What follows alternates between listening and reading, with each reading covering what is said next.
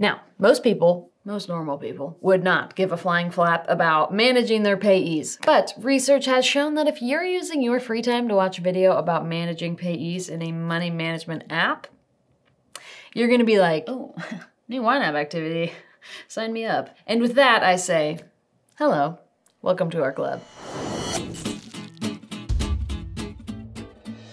If you're finding your payees list in YNAB to be getting a little sloppy, or your transactions are ending up in the wrong categories, it may be time for a good old-fashioned cleanup. Today, we're gonna walk through 7 ways to clean up your payees in YNAB, and fun fact, we're actually gonna demo on my personal budget, because my payees are wacko right now. So if you've ever wondered how Hannah spends her money,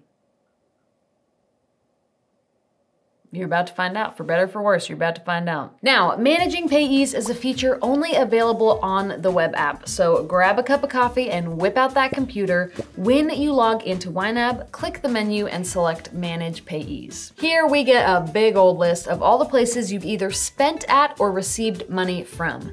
My husband and I started this particular budget in September of 2021, literally on our honeymoon. I kind of wish I was kidding, but unfortunately we really are that couple. So this list contains every single person or place we've ever exchanged money with in the last 2.5 years.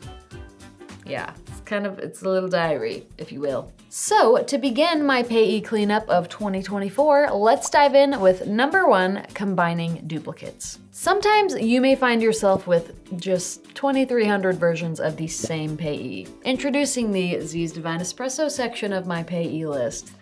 You're usually gonna find this happening if you use direct import, as payees can import slightly differently each time, or if you yourself record a payee slightly differently from the last time you recorded it. Today, we're just gonna smash them all together. All I'm gonna do is select all my Z's payees, minus the one that's actually a hair salon. And fun fact, look at this.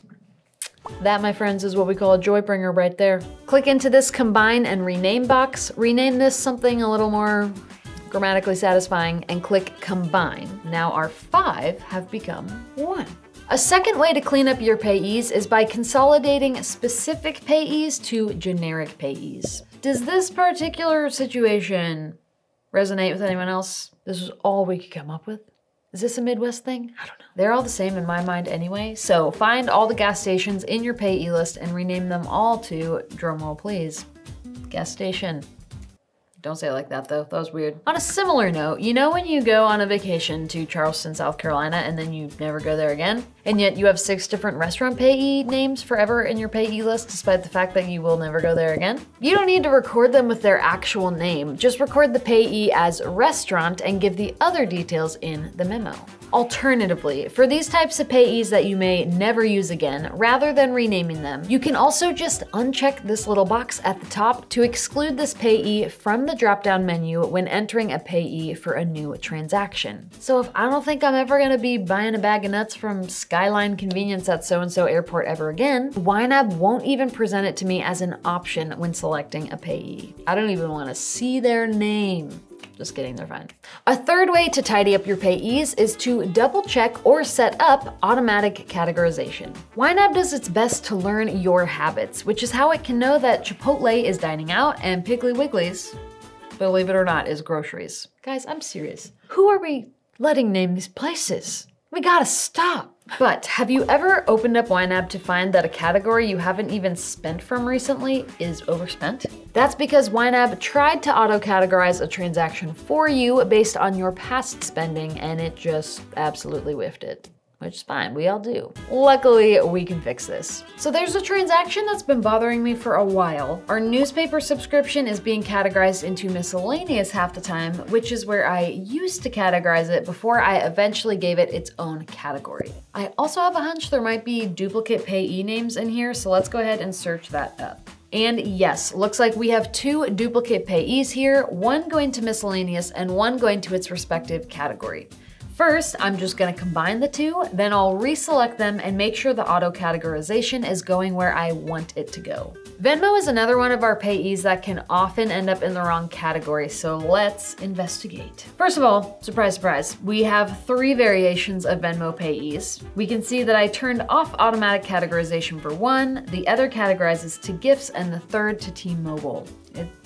it's a shared family plan thing, you wouldn't get it. Since Venmo is just a money transfer app and a Venmo transaction could rightfully be categorized into a plethora of different categories, I'm just gonna turn automatic categorization off for this payee altogether. I'll select all three, rename and combine, then reselect to ensure I have automatic categorization turned off. Now, whenever we get a transaction from Venmo, whether it's imported or I enter it myself, it will always rename itself to just Venmo. None of this transfer to or from business. I know how Venmo works, thank you. And now I can be sure I'm the one getting to decide which category my Venmo transactions go into.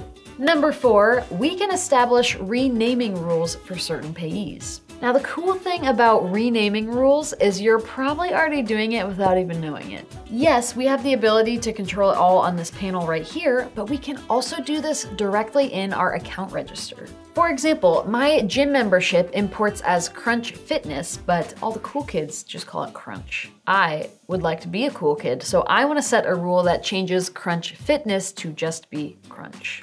Even if I edit the payee within my account register, click Create Crunch Payee and save, now when I go to my Manage Payees window and search up Crunch, I can see YNAB automatically created this rule. Any transactions that import as Crunch Fitness will be renamed to Crunch. Crunch Fitness is Crunch. Now, is rules only apply when it's a perfect match word for word, letter for letter. With this rule, only the exact words crunch space fitness will automatically change to crunch. No other variation. But you can also utilize a contains rule, which will apply the rule when a payee contains the words you select. Perfect for payees with variations. So if you're getting transactions from Amazon Marketplace, Amazon Grocery, Amazon Video, and you want these to all simply ring up as Amazon, this is where you can create a contains Amazon rule for your Amazon payee. Now, before an Amazon Marketplace transaction pops into your budget, YNAB will see that the payee contains the word Amazon and change the payee to just Amazon based on your rule. This contains rule will take care of all your future Amazon transactions, but if you also want to rename all your past Amazon transactions to just Amazon, make sure to combine these payees before implementing any new renaming rules. And just in case you ever need to, number 5, clean up by deleting payees. Most of these previous tips will help clear up any straggling payees you've got, but if you still have some payees you just don't need anymore, the business closed down, you haven't shopped there in years, it's just a typo payee, you can delete it. Initially, when I saw my Ace steering and brakes duplicates, I thought, I should combine those. But when I looked into each payee name, I noticed that one had a transaction associated with it, while the other had none at all. I could easily combine these to solve the duplicate, or I could just delete the payee with no transactions associated with it and call it a day. But if a payee does have transactions associated with it, YNAB will prompt you to assign a new payee to it from your list instead. Maybe something generic like restaurant or closed. If you choose the no payee option, it may make it difficult to identify that transaction later on down the road. And lastly, number 6, if you really want to tidy up your payees, like really, consider performing a fresh start.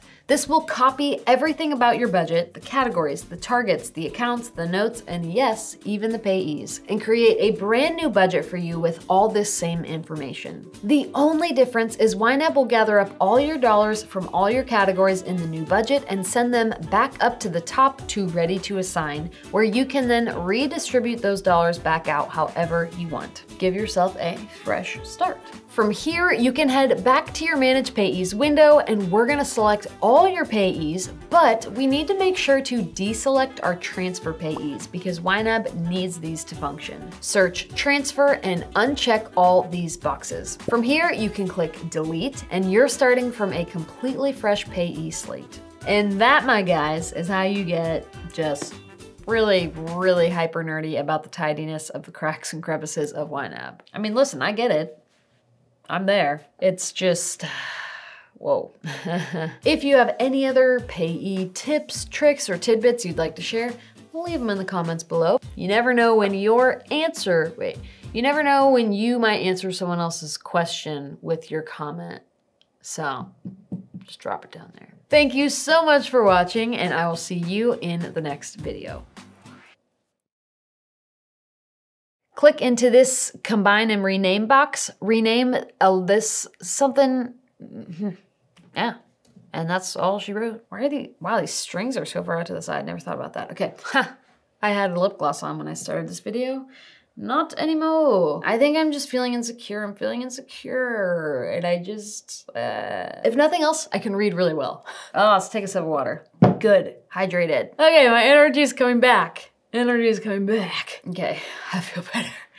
I feel really good. Don't say okay, it's annoying. Okay. Oh, hey, like, whoa. How do you say the word payees again? Stop. Stop. No more. I'm done.